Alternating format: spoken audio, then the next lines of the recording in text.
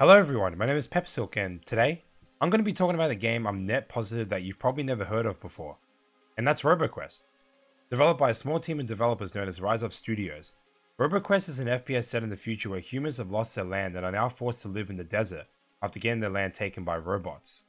A young girl named Max finds a guardian robot, and upon waking it has one goal: protect mankind at all costs. The game has the two of you exploring the world and trying to figure out the cause of the robots going rogue, but also find to survive. I wanted to give a quick summary of the game's story there in case anyone was wondering about it. Roboquest started off as an early access game back in August 21 of 2020, and I've been slowly following the game ever since, with big updates coming out every few months. I originally wanted to get the game when it fully released, but thanks to Humble Bundle, I was given a copy courtesy of Humble Choice and got to experience the early portions of the game, which was great and awesome. My only problem with it back then was the lack of content, and so I waited. Fast forward to now, and the game has been fully released, with the final changes and improvements, and it's a blast to play through. Think Gunfire Reborn, Doom, and Borderlands combined into one game. I'm really excited to talk about this game because I think that even with the game being on the Xbox Game Pass, it's definitely a game that I believe will go under the radar even months after its release. I'm going to try my best to talk about everything that Roboquest does well, alongside its mechanics, replayability, fun factor, and pure awesomeness. If you enjoyed the video, like, subscribe, and notifications turned on for more gaming content. Let's get into it, shall we? Roboquest may be a fast-paced FPS when you have a glance at gameplay, but it's more than just an FPS. It's an FPS roguelite, which for those who may not know what roguelite is a game that possesses elements of roguelikes such as permadeath and randomized level generation, but with meta progression that allows you to upgrade and become stronger, making later runs significantly easier. Runs will start pretty rough regardless of what difficulty you play on, but as you play more and earn the necessary materials, you'll spend those on essential upgrades that'll change the way the game plays and how items are distributed, since there's a good amount of RNG that goes into Roboquest. It can't be roguelike without a random number generator. Runs can average for about 30 to 45 minutes, sometimes an hour depending on what difficulty you play, and RNG ensures that each run is different, creating different playthroughs, playstyles, and builds. Locations you go to will vary depending on play input, and it's mostly point A to point B with secret levels that you can tackle to acquire certain objects if you wish. Roboquest can be tackled either solo or with a buddy, or brobot as they call them in game, for an even harder but balanced experience, and doesn't make the game too chaotic, given that the maps have been designed to cater to 2 players. I've been seeing people complain about this and saying that they should add 4-player co-op because other games do it, but Rise Up have said that it would take way too much time to try and build it for 3 or 4 players. There's no reason for Rise Up to copy other games and opt for 4-player co-op because other games do it, as they can assign resources for either new projects or more Roboquest updates. I mentioned randomized level generation for the sake of defining a roguelite game, and although the game does possess some aspects of procedural generation, all the levels look the same, but items and gear given to you will be different, so something to keep in mind in case you're expecting new environments every time, like in Deep Rock Galactic for instance with its ever-changing caves. Roboquest has 6 robots/classes to choose from, each with their own abilities and perks that you can mix and match to create a build based on your picks and preferences. For your first run, you'll start off as the Guardian, a class with the intent of absorbing bullets with a safety bubble, which is a shield that can be used while moving around, and punching enemies with the bash melee attack. It also has a passive ability called Veteran, which increases weapon impact by 10%, magazine by 25%, and energy by 15%, making Guardian a good starting class. Some of the class's unique perks include an elemental bubble, which causes an explosion of that element on the bubble expiring, and a bonk hammer, which replaces the bash and ups your melee damage, while also giving you more health cells to work with in order to help with survivability. Speaking of health cells, I may as well go over those quickly. On kill, robots will occasionally drop health cells which can be used to heal yourself. There's 2 types of damage that you take, which is your hard health or green HP, and scratch damage, which is marked in grey. When picking up cells with scratch damage, this will always be prioritized first and gives you more than usual to get you back up to speed as soon as possible. Any health you pick up after the scratch damage has been repaired will give you 1 HP per cell, although this can be changed with a stat known as healing efficiency, allowing you to earn more health per cell. As a little tip, aggression is a great way to play through Roboquest, and getting the cells will keep you alive for longer. Just make sure you get them before they disappear because they don't stay on the ground for very long. Ranger is the game's stealth class, allowing you to go invisible and stay out of sight, which gets removed either at the end of the duration or from attacking. It also has a javelin for its secondary ability, which is thrown and can be regenerated by either waiting or by picking them up from the floor. Ranger's passive ability is called Awareness, where not taking damage builds up focus points that increase critical damage by 1% for each point. This however can be removed upon taking damage, so movement and careful use of stealth is key. Some of the class's unique perks include dealing more damage while in stealth and extending its duration, similar to Flak's Fadeaway in Borderlands 3 or Zero's Deception in Borderlands 2, and accumulating more uses of the Javelin while also increasing weapon damage for a few seconds upon throwing the Javelin at an enemy. Commander would have to be my favourite class to use in Roboquest, as it is the aggressive robot out of the 6. He has 2 weapons for his abilities, which are the Rocket and Shorty. The Rocket works on a longer cooldown but is your ranged weapon for blowing up robots from a distance, while the Shorty is a shorter cooldown ability that is designed to shred robots up close. These two in conjunction make for very aggressive plays that you can't do in other classes, and there's a lot of synergy between them with its unique perks, such as ricocheting your Shorty shots between enemies, increasing the number of rockets you can shoot per blast, and making your enemies use a specific element like fire or lightning. To further emphasize aggression, it has a passive ability called Fury, which increases fire rate, reload speed, rocket and Shorty attack speed, and movement speed by a certain percentage for every stack, earned by taking down robots with your abilities and damaging bosses. You can increase these stacks with perks. The Engineer is what I like to refer to as the chill class of Roboquest, being able to deploy drones from enemy scrap found on the floor upon killing enemies. You can also increase the amount of scrap that drops with the Blaster's secondary ability, which does explosive damage. Scrap helps with reducing the cooldown of deploy, allowing you to create more drones. The passive ability lets you repair all of your drones that are in the field when using the deploy ability, further emphasizing the player to keep using it instead of just leaving it out as an inactive skill when all available drones are deployed, which I think is a very cool dynamic to have. Some of the Engineer's unique perks are adding special weapons to your drones like a rocket launcher or a scanning projectile that marks enemies, dealing increased damage to them, as well as adding more drones and giving elements special effects. Recon is the melee class of Roboquest, offering great mobility with its blink perk, which lets you teleport forward and trigger an explosion, while also having a laser dagger which gives healing cells upon killing enemies. Its passive ability Overslash lets you generate combo stacks that, when fully charged, overcharges your laser dagger to deal massively increased damage. Some of the class's unique perks include transforming your dagger into a cutlass, which increases melee damage and attack speed, and being able to execute enemies within a certain HP threshold. The Elementalist is the newest addition to the game's roster, cycling between the game's 3 elements. Its primary ability, Trinity, casts different abilities based on what element is available, such as a Fireball, Chain Lightning, and Ice Shards, and rotates over a time period. Its secondary ability, Comet, fires an explosive orb of a random element. Some of the class's unique perks include improving Trinity's effects, gaining more uses, and allowing one element to last for a longer period of time over others. Each class has their own playstyle and are all balanced, so pick what you like. You like having sidekick drones around while you play solo? Pick the Engineer. You want to play aggressively? Play Commando. You like being nimble and invisible while also dealing high damage? Play the Ranger. While I may have just talked about each class, you won't have all of them straight away, as each class has its own conditions that you need to fill in before you unlock it, so be sure to check these by going into the Basecamp's class selector. Almost all of them are straightforward, with the Elementalist being a bit more complicated, as you'll need to find a secret item known as a chromatic core. And that leads me to talk about the Basecamp, which is the game's main hub and source of meta progression upgrades.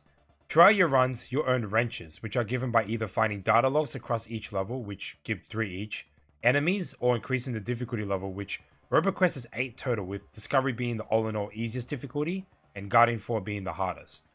You'll start with only Discovery, Easy, Standard, and Hard, and earn Guardian difficulty after your first completion, which you have to complete one after the other to earn the others. Each difficulty increases enemy health, damage, and aggressiveness, with Hard and High giving you additional wrenches per level. I highly recommend to start on either Easy or Standard, as you'll be very limited on your item choices, then once you complete your first run on either, go up by 1 difficulty level. So if you're on Easy, go to Standard, if you're on Standard, go to Hard. Alternatively, if you're on Standard, you could go straight to Guardian 1, as I didn't find it to be too challenging, having about 75% of the upgrades after completing my first run, which took me a good 15 or so hours to achieve. Basecamp upgrades are essential to success, and you'll be spending your hard-earned wrenches on these. These range from weapons having more things on them to NPCs providing items of higher quality. You'll be working from the top down, with the circles on the side displaying your Basecamp level, and you'll need to purchase an X amount of upgrades to level up to the next one.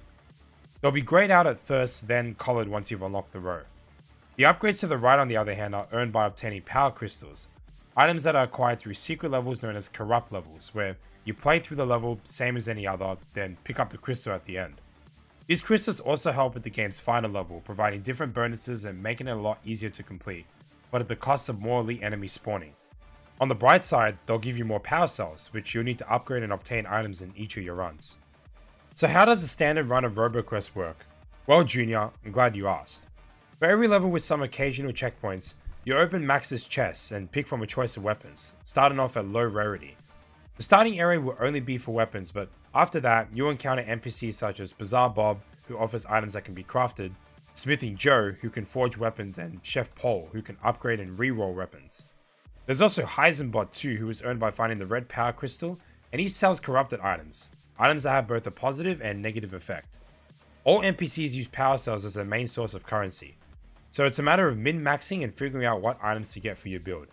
You'll also be getting more of Max's chests too, which will begin to include items on top of weapons, so you don't need to be using the NPCs all the time if you don't feel like you need anything. Upon reaching the first checkpoint, you have an option to pick from one of 3 destinations, 2 which will be locked until you complete the corrupt levels to obtain their associated keys, so Oasis is the go-to here. Each location branches out to different locales, so feel free to change it up if you feel bored going to the same second area over and over again. Each level has corrupted areas where you do some sort of puzzle, and reaching the end of these areas will give you corrupted crates, which work the same as Max's crates. You'll also be earning XP, which upon leveling up grants you an upgrade point that can be put into either neutral perks or class perks, which is differentiated by new perk, which is class perk, and new upgrade, which is neutral perk.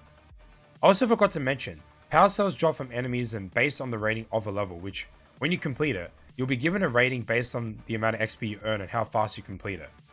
Very cool system they have here, which encourages you to complete a level as fast as possible for those extra cells that can give you a boost later on in the run. That's as simple as it gets. Kill robots, level up and gain upgrades, buy an upgrade as you please, get stronger. Don't forget about the helping repair bot, which repairs any damage you took. If you want to open new areas in the game and earn more stuff, you'll have to use your brain a bit to find these. Roboquest has plenty of secrets to discover, and you want to be trying to go for these, as you'll get rewarded the power crystals I mentioned earlier and another set of items called gadgets, which provide special uses. My favorite gadget is the jetpack, which lets you fly and maintain air height for a period of time. Incredibly useful and arguably the best gadget in the game, as movement is so important to survival. You obtain this bad boy by completing a hidden level called the Fusion Core, which upon completing a cheeky platforming puzzle gives you a nose which you give to this robot in another area, and boom, you have a jetpack. This is one of many secrets in the game, and most you'll probably find on your own, which to be honest is probably better that way. I mean, they're called secrets after all. There's guides on YouTube now for earning each of the game's secrets and collectibles, but since the power levels are tied to game progression and are imperative to success for the final level, I don't blame anyone who looks it up just for those. There are 11 total gadgets to find, and you're able to toggle these on and off, so there's no limit to how many you can equip. The secrets are more or less for those gadgets, but there's also a few other things that I don't want to spoil that are cool and are worth finding for yourself. With great gameplay comes great guns, and Roboquest has you covered. There's a variety of weapons ranging from assault rifles to submachine guns, snipers, grenades, special weapons, energy weapons, and more. I can't stress how many different guns there are, and all of them feel different and fun to use. Some of my favorite guns in the game are the dual sawed-offs, the Sheriff's Carbine, Junk Beam, and the Grandma's Shotgun. Though 3 of these are typical and have been seen in other games. The Junk Beam is one of a kind, shooting a laser that feels something straight out of Borderlands the pre-sequel, and it's awesome. Every gun can be carried over to the late game, provided that the rarity and level of the gun are sufficient enough.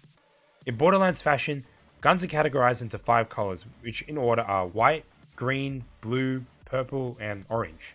As guns get higher in rarity, they'll spawn in more affixes, which are modifiers that add power to a weapon, like extra projectiles, firing twice, increased movement speed, faster reload speed, and more. There's also 2 colors for rarities, which are your basic green affixes, which are general buffs, and your special blue affixes, which are special buffs that change the feel of a weapon.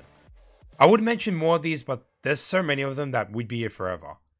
Guns can also be upgraded to provide more damage and better range, and if you found a gun that you just love so much and has good affixes on it, you can push it and level the gun all the way to the max level if you so choose. Most of the time you'll be switching between different guns, and you may not get the gun you want every time, so be sure you have some backup weapons that you like using in case the main option isn't available. With plenty of Max's chests to open and smithing joes that you'll see, you'll have more than enough options to experiment and try new things.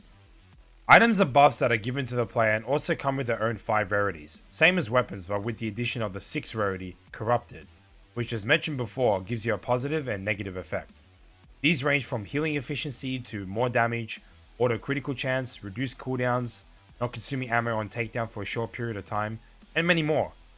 As you continue playing, more and more items will show up, which will be indicated by new if you haven't tried it yet. And even now with just over 20 hours of 1.0, I'm still getting new things to try out.